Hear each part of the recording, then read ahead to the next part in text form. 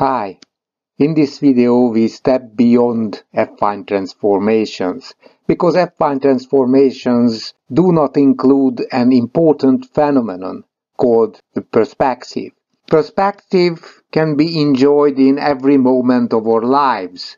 So when we look at a railway track, we will realize that at the horizon the tracks meet, although we know it for sure that the tracks are parallel. Perspective is a transformation that converts parallel lines into intersecting ones. We will learn that Euclidean geometry is not really appropriate to discuss perspective formally. Therefore, we throw Euclidean geometry into the garbage can and choose another geometry called the projective geometry. So far, we discussed affine transformations that map lines to lines, and the parallel lines will also be parallel after the transformation.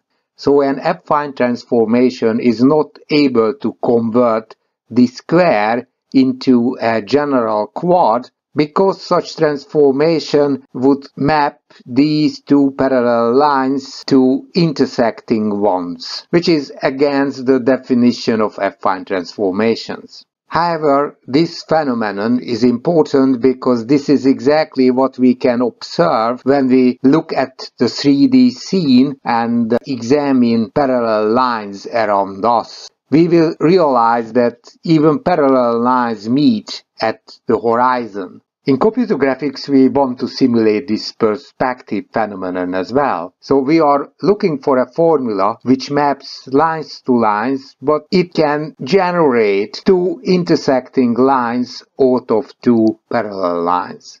If we start searching for such a formula, we will soon realize that there is a problem. A problem with the geometry itself, because in Euclidean geometry, parallel lines do not intersect, so if we need a transformation that maps these two lines to these two intersecting lines, the intersection point should be generated out of nothing. A mathematical function is not able to create something out of nothing. So this situation cannot be handled precisely in the context of Euclidean geometry. We often say that Euclidean geometry has a singularity for parallel lines because parallel lines do not intersect each other. To formally attack this problem, we have to switch geometries and deal with the geometry when there are no parallel lines at all. Even this point will be created from something from another point. This geometry is going to be the projective geometry. Recall that geometries are defined by axioms. Here I listed the three important axioms of Euclidean geometry. 2 points define a line has at least 2 points, and the so-called parallel axiom. If we have a line and the point that is not on this line, then there is exactly one other line that doesn't cross the original line but goes through the given point. This parallel axiom introduces parallelism and parallel lines. We often say that parallel lines meet at infinity, but that's incorrect in Euclidean geometry because this axiom states it clearly that parallel lines don't intersect. In other words, it means that infinity is not included in the Euclidean plane or space. In projective geometry, they do. To handle the singularity of parallel lines, this parallel axiom is modified. We state that two distinct lines always intersect each other in a single point. With this modification, parallel lines disappear and we arrive in the projective geometry. So let's see how such a geometry can be constructed. In the normal Euclidean plane we have points and lines meet in points. For example, this line and that line meet in this blue point. This line and this line, as they are parallel to each other, do not meet. In projective geometry, according to the third axiom, this cannot happen even these two lines must meet, so we need a point that is shared by the two lines. So let us add points to the Euclidean plane where parallel lines meet. These two parallel lines should get the same point in order to allow them to share this point, or in other words, meet in this particular point. As parallel lines meet at infinity, these extra points, also called ideal points, are in fact at infinity. So we add a new point to every line in order to allow even parallel lines to meet. Note that we cannot solve the problem with a single ideal point for all possible lines, because we have to assign a different ideal point to these two parallel lines and to these two parallel lines. Assume for a moment that these parallel lines and these parallel lines share the same ideal point. As they are not parallel, they already meet in a point on the Euclidean geometry. If the two ideal points would be identical, the two different lines would meet at two different points. However, this is a contradiction concerning the axiom that 2 points unambiguously define a line. It means that two different lines cannot share 2 points. So the green ideal point is different from the red ideal point. It means that there is a different ideal point at every direction. However, the ideal points must be the same in this direction and into the opposite direction, because two parallel lines, as any other lines, meet exactly in one point according to the axiom, cannot meet in two different points. So in order to establish the projective plane, we have to introduce ideal points, one for every direction, but to define the same ideal point in two opposite directions. Projective plane and projective geometry can also be discussed in our ambient geometry model. Recall that the two-dimensional Euclidean plane can be embedded in our ambient model, which is three-dimensional. In addition to the normal xy axis, we have an extra w coordinate, and we said that the Euclidean plane is embedded in this three-dimensional space by requiring that the w coordinate of the Euclidean points must be equal to 1. The projective plane is also included in the same ambient model, but the reduction of the dimension from 3 to 2 is handled differently. In the projective geometry, we say that all points that are on a line crossing the ambient origin are equivalent and are describing the very same point of the projective plane. The same point, for example, the point that would be represented by Cartesian coordinates x and y and w equals 1, could be represented with an arbitrary triplet uppercase x, y, and w, which is on the same line as our Euclidean point and the origin of the coordinate system. So formally, if we want to convert an Euclidean point to projective geometry, we take the Cartesian coordinates of the point, add the ambient coordinate, because in the Euclidean geometry, points have w coordinates that are equal to 1. And then this triplet can be multiplied by an arbitrary scalar value, because we can move farther or closer to the ambient origin on the line defined by the point and the ambient origin.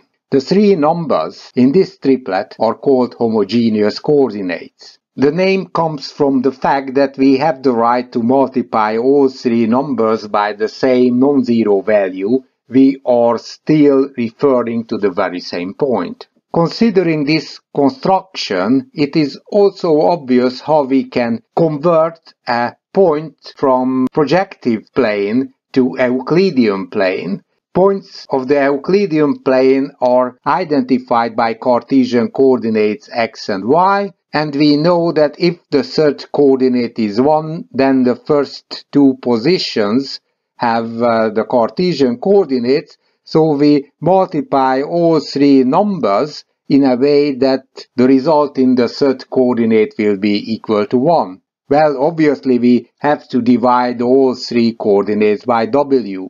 In the result, the first two positions will have the Cartesian coordinates. This operation is called homogeneous division when the first two coordinates are divided by the W coordinate, and homogeneous coordinates are converted back to Cartesian coordinates. This operation works if W is non-zero. This homogeneous division has a nice geometric meaning. It is just the projection of the three-dimensional points onto the plane of equation W equals to 1. So with this definition, we could find a correspondence between Euclidean geometry and projective geometry. For every point in the Euclidean geometry, we can find a point in the projective geometry, and if the point has non-zero W coordinate, the projective geometry point can be converted back to Euclidean geometry. Homogeneous coordinates are at least as good as Cartesian coordinates because they can represent points of the Euclidean plane. The fact is that homogeneous coordinates are better, because in homogeneous coordinates, the W coordinate can even be 0. In this case, the projective point cannot be converted to Euclidean geometry because it is strictly forbidden to divide by 0. The meaning is the following: the projective point in the embedded model is a line defined by the point xy0 and the origin of this coordinate system. This line will be parallel with the W equals 1 plane, so they will intersect each other at infinity, that is, in an ideal point. With this representation where W is equal to 0, we can specify even points at infinity with finite numbers. Let us play with the concept of homogeneous coordinates to understand how they can be interpreted. Let's start with a point in the Euclidean plane defined with Cartesian coordinates x and y. The point is here. Cartesian coordinates can be converted to homogeneous coordinates by extending the two coordinates by an extra coordinate W, and this W must be equal to 1. So the same point can be represented in homogeneous coordinates. Let us find another point which is in the same direction as the previous point but 2 times as far from the origin of our Cartesian coordinate system. In Cartesian coordinates, this new point will have 2x and 2y. When Cartesian coordinates are converted to homogeneous coordinates, we add a constant 1 W value. Now, let us recall that homogeneous coordinates are called homogeneous because we have the right to multiply all three numbers here by the same scalar. So let this scalar be a half. As a result, the very same point can also be expressed as x, y, 1/2 in homogeneous coordinates. Let's continue this and find a point which is in the same direction from the origin as our original point defined with the Cartesian coordinates x and y, but 3 times as far from the origin. Obviously, in homogeneous coordinates, it will be defined with x, y 1/3. Doing it infinitely, we can say that a point which is in the same direction as our very first point but infinitely far can be represented by homogeneous coordinates x, y, and 0. This point is called ideal point because this point is infinitely far. We can do the same experiment on the other half of this line. So first let's consider the point which is at the same distance but in an opposite direction. So in Cartesian coordinates it will be defined by -x minus y, which can be converted to homogeneous coordinates adding this W equals 1 value, and we can multiply all three homogeneous coordinates by the same scalar. Let this scalar be -1. The same point is expressed as xy -1. Then let's consider a point which is 2 times as far and in the opposite direction. It can be expressed in homogeneous coordinates xy -half. And repeating it again, we can say that the point which is in the opposite direction and infinitely far is identified by homogeneous coordinates xy0. Note that we obtain the very same homogeneous triplet which could be reached here. So again, we can see this interesting relationship that if we go along a line to infinity, then we arrive at an ideal point, and the same ideal point can be reached if we travel into the opposite direction. The topology of this geometry is different from the topology of the Euclidean geometry. Here, lines are like circles because ideal points glue the two endpoints of a line. Having introduced homogeneous coordinates for points, the next task is the definition of lines in projective geometry. Recall again what we did for points. We started with Cartesian coordinates extended with a constant 1 value in the w coordinate and said that the same point can be represented by any other point that is on the same line defined by the center of the coordinate system and or point identified by Cartesian coordinates and one w value. In this figure, this yellow point can be a substitute for x1, y1, and 1. And it also works in the other direction. When we have a homogeneous triplet and we are interested in the Cartesian coordinates, we just find the intersection point of the line defined by this yellow point and the center of the coordinate system, and the w equals 1 plane. This intersection can also be imagined as the projection of this three-dimensional point onto the w equals 1 plane. The same argument works for lines as well. In Euclidean geometry, 2 points define a line, this green dotted line.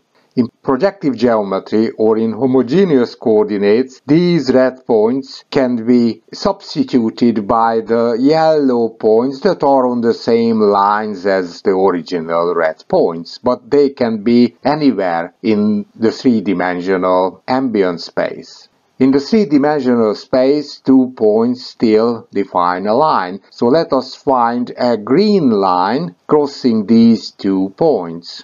So from 2 points in the Euclidean geometry, we created a line in the ambient space, which represents homogeneous coordinates of the projective geometry. And it is just fine in the reverse direction, because if we are interested in where a particular point of this line is in Euclidean geometry, this line should be projected onto the w equals 1 plane using the center of the coordinate system as the origin. And no matter how we select the 2 yellow points on these 2 red lines, the projection will always be the same. So a 2-dimensional line can be defined first as a 3-dimensional line in the ambient space, and then, if we are interested in the Euclidean version, by executing the projection. A line is the combination of 2 points, and the 2 points are defined by homogeneous coordinates, which can also be interpreted as Cartesian coordinates in our 3-dimensional ambient or embedding world. From algebraic point of view, the parametric equation of a line in projective space is very similar to the parametric equation of the line in Euclidean space, just we use one more coordinate. The line of a plane has not only parametric but also implicit equation.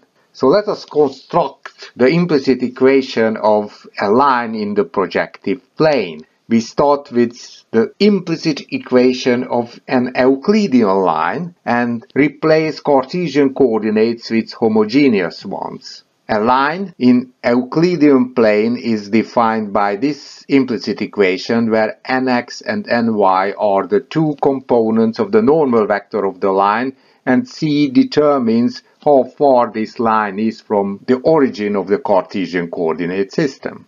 In projective geometry, we cannot use Cartesian coordinates anymore because they are not appropriate to represent points at infinity, so these Cartesian coordinates should be replaced by homogeneous ones. The correspondence is provided by the homogeneous division, so Cartesian coordinate x is homogeneous coordinate x divided by w, and Cartesian coordinate y is homogeneous coordinate y divided by w. Of course, we have to state that w cannot take the value of 0, because in that case we would divide by 0. So this is just a simple replacement, which means that we are still referring to the very same line, which is a line in the Euclidean plane. Now let us multiply both sides of this equation by w and keep the original assumption that w is non-zero. This is an equivalence modification of an equation, so if the original equation represented a line of the Euclidean plane, the new equation should also represent a line in the Euclidean plane. Nothing has changed yet. The big jump, the revolutionary change, happens now. We forget the assumption that w cannot be 0, but we do not modify the equation at all. It means that we extend our Euclidean line by a new point where w can also take the value of 0. This is exactly what we need. This is the extension of the Euclidean plane into the projective plane, or in other words, adding the points at infinity or adding the so-called ideal points.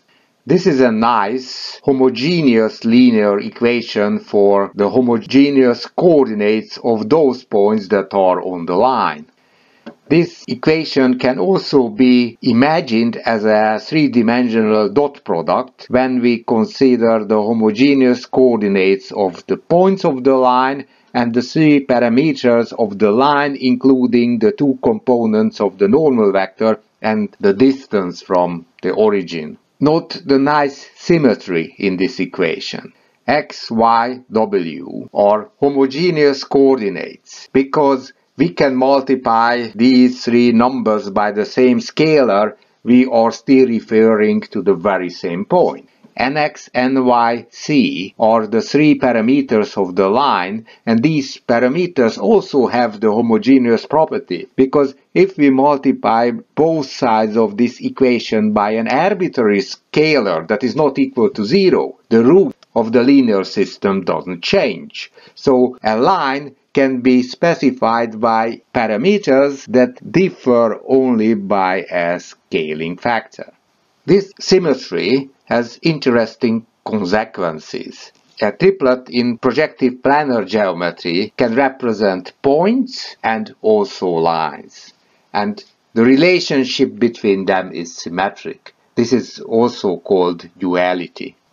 So far, we have discussed the two-dimensional projective geometry. Let us increase the dimension and consider the three-dimensional projective space. The projective space is embedded in a higher dimensional space, which is going to be a four-dimensional ambient space in this case. So now homogeneous coordinates are introduced starting with Cartesian coordinates, which are three-element vectors if we consider the three-dimensional space, and these three-dimensional coordinates are extended by a constant one value in order to step from the Euclidean geometry to the four-dimensional ambient space. Coordinates are called homogeneous because we have the freedom to multiply all coordinates by the same value, and this value is called W. So a point is represented by four scalars where we have the Cartesian coordinates multiplied by some value at the first three positions, and the fourth position stores the value which was used to multiply the Cartesian coordinates. If we have a four-element vector representing a point, then the Cartesian coordinates can be obtained by executing the homogeneous division, which means that the first three components are divided by the fourth component. This can only be executed if W is non-zero. Ideal points that are at infinity are represented by homogeneous coordinates where the W coordinate is zero.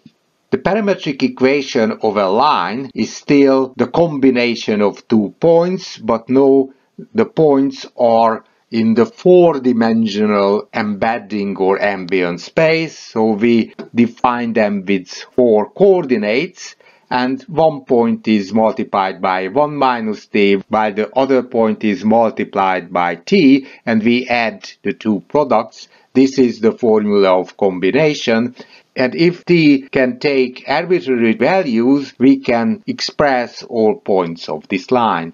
In two-dimensional geometry, lines are defined by implicit equations. In three-dimensional geometry, the role of the line is taken by the plane. So the plane has an equation which is the direct analogy of the line's implicit equation. So in this linear equation, nx, ny, nz are the three coordinates of the normal vector of the plane. D is the signed distance from the origin using the units of the normal vector, and x, y, z, w are the homogeneous coordinates of those points that are on this particular plane. After getting acquainted with projective geometry, let us return to our original problem. We are looking for formulae that describe transformations that map lines to lines, and they may or may not change the parallel relationship.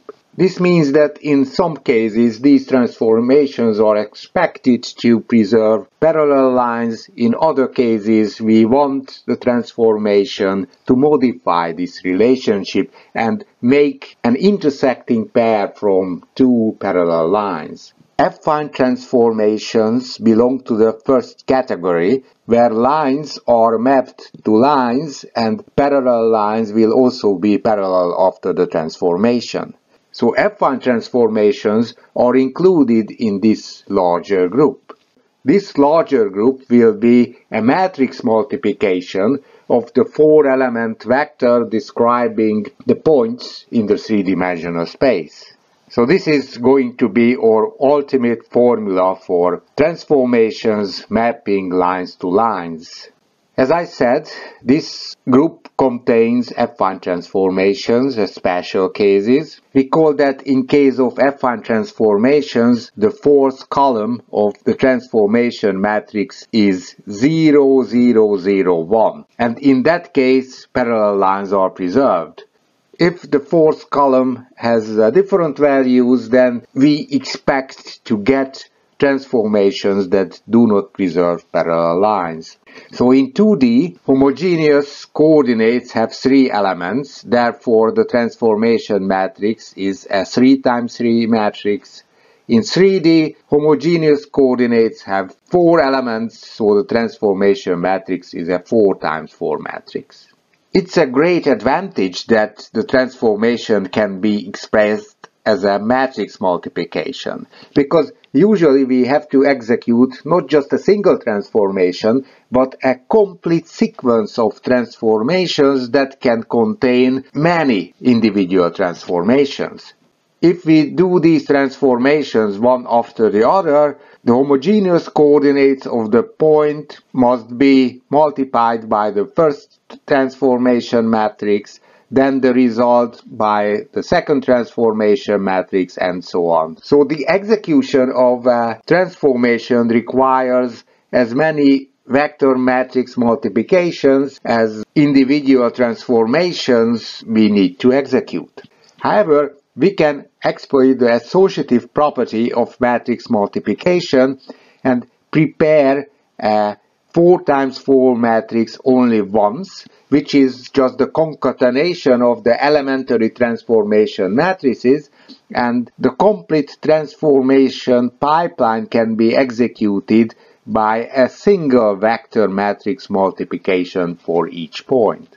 And if we have, say, 1,000,000 points and 100 elementary transformations, the number of vector matrix multiplications has been reduced from 100 million to only 1,000,000, which is a great achievement. From now on, the transformation is a matrix multiplication of the homogeneous coordinates. Now we are going to prove that this formula indeed meets our original requirements, namely they map lines to lines and planes to planes. And generally, if the matrix is invertible, combinations are mapped to combinations and convex combinations to convex combinations. If the matrix is not invertible, then degeneration may be possible. For example, if we think of projection onto a plane, then a line is usually projected as another line, except for the case when the line is perpendicular to the plane, when the result of the projection will be just a single point. So the line is degenerated to a point. Let's prove the statement for lines. In homogeneous coordinates, the parametric equation of a line is the combination of two points expressed also in homogeneous coordinates. So we have two 4-element vectors representing the 2 points defining the line. One vector is multiplied by t and the other is multiplied by 1 minus t, where t is the parameter of the line which identifies the points on the line.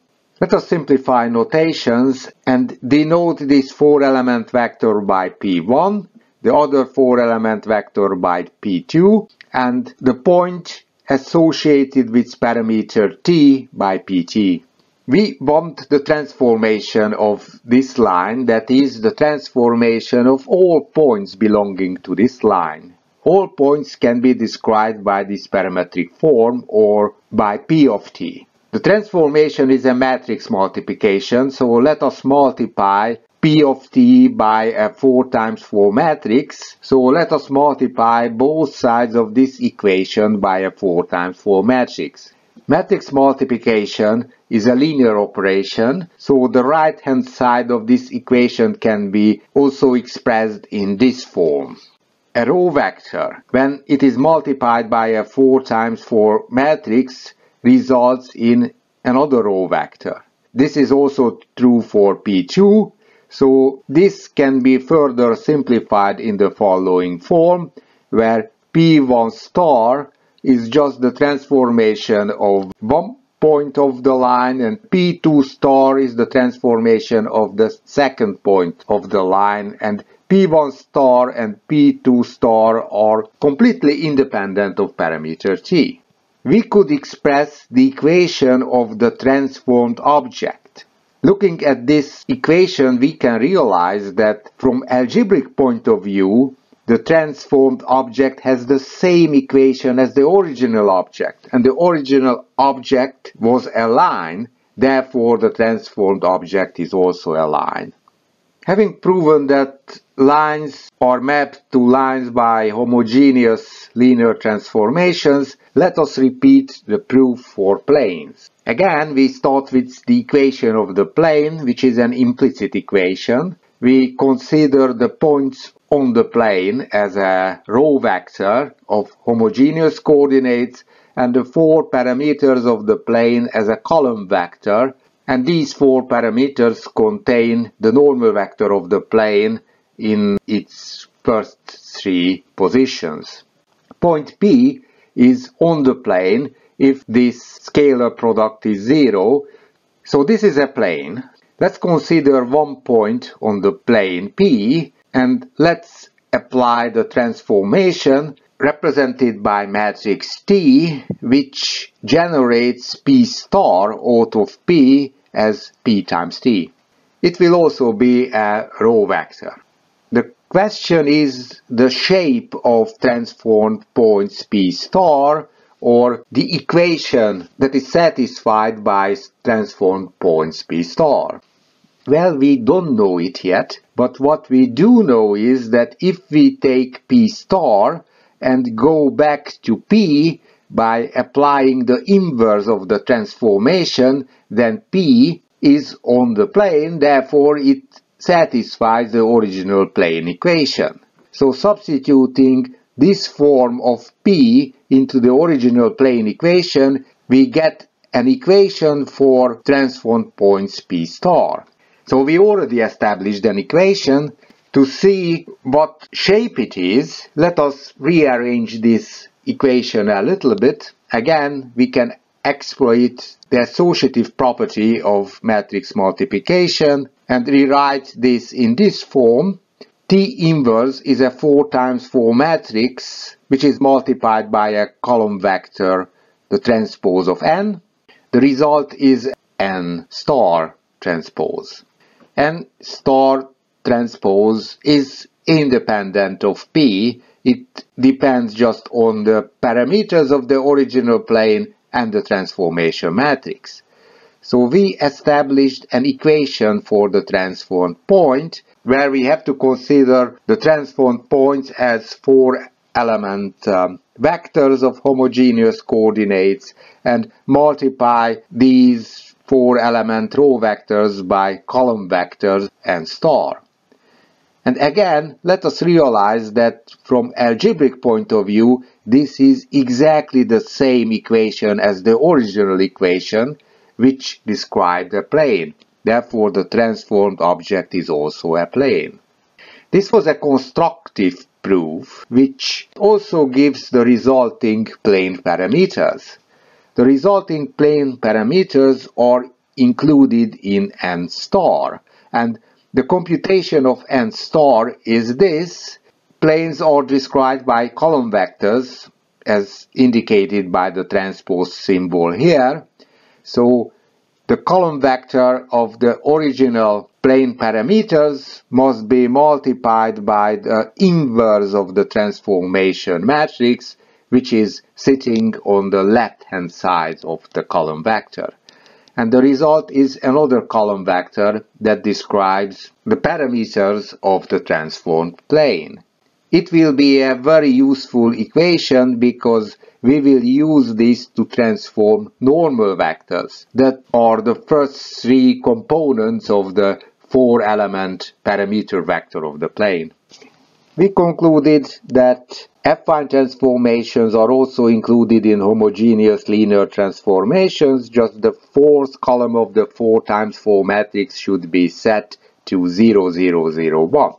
Homogeneous linear transformations can do everything as affine transformations can do.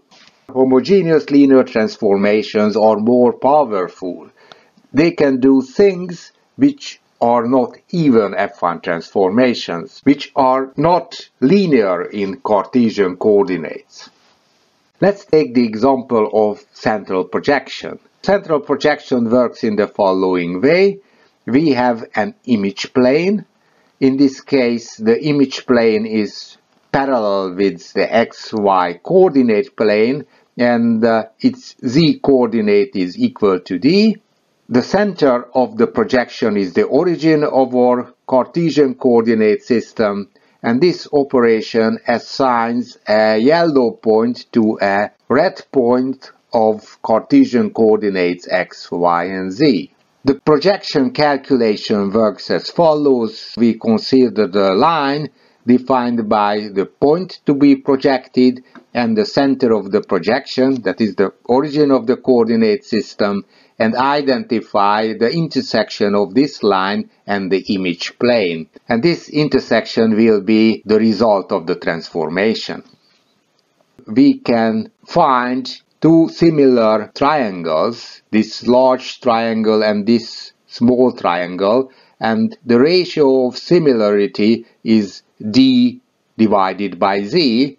So from x, y, z we can obtain the x prime, y prime, z prime Cartesian coordinates by applying this scaling by d divided by z. So x prime will be x multiplied by d per z, y prime will be y multiplied by d per z, and z prime will also be z multiplied by d divided by z, which simplifies to d. So in Cartesian coordinates, this is the formula of central projection. It is a nonlinear transformation because we have to divide with coordinate z. It cannot be an affine transformation then. However, it can be expressed as a linear transformation if we replace Cartesian coordinates with homogeneous coordinates. The first step of the conversion is extending the Cartesian coordinates with a constant 1 value in order to get homogeneous coordinates. We do this for the left-hand side and for the right-hand side as well. We still have to divide by z. However, now we can exploit the fact that homogeneous coordinates are called homogeneous because we have the freedom to multiply all four parameters with the same scalar value. And let this scalar be z divided by d. Multiplying the first coordinate z per d, we get x. Multiplying the second coordinate by z per d, we get y. D times z per d is z, and finally 1 times z per d is z per d. Indeed, in this formula, we do not have to divide with any of the Cartesian coordinates. So this formula is linear. If it's linear, it can be expressed as a matrix multiplication, and the required matrix is here. We can check it pretty easily that if we multiply the original x, y, z, 1 homogeneous coordinate vector by this 4 times 4 matrix, we get the transform point in this form. If we want the result in Cartesian coordinates, homogeneous division should be executed, which means that we divide the first 3 coordinates by the fourth one. So the fourth value will be 1, and in the first 3 coordinates we get our original formula back. When we started discussing transformations, we posed the important requirement that the transformation should map lines to lines and line segments to line segments, because in that case we can execute the transformation for a line segment by only transforming the 2 endpoints and saying after transforming the endpoints that the result is another line segment connecting the 2 transformed endpoints. Please appreciate this, because without this property, if we had to transform an object like a line segment, we would have to transform each of its points individually, which is not feasible when a line segment has infinitely many points. Fortunately, the transformation maps line segments to line segments. So let us see how it works. For the central projection, the line segment is defined by 2 points. We transform, that is project, only the 2 endpoints, and when the endpoints are available, we say without transformation that the result is just the connection of the 2 transformed points. And we are happy. Let's take another example using the same transformation, but the 2 endpoints are here. Let us transform or project this point and then that point. Again, the transformation means that we take the line defined by the point to be projected and the origin of the coordinate system and determine the intersection of this projection line and the image plane of the projection. The projection of this red point will be here. Using the same trick as before, we may say that yes, this is just the result of the projection. But this is wrong. If we projected points 1 by 1, the projection of this point would be here, the projection of this point would be here, the projection of this point would be here, so in fact the projection of this line segment would be the two blue half lines and not the red line segment we obtained before.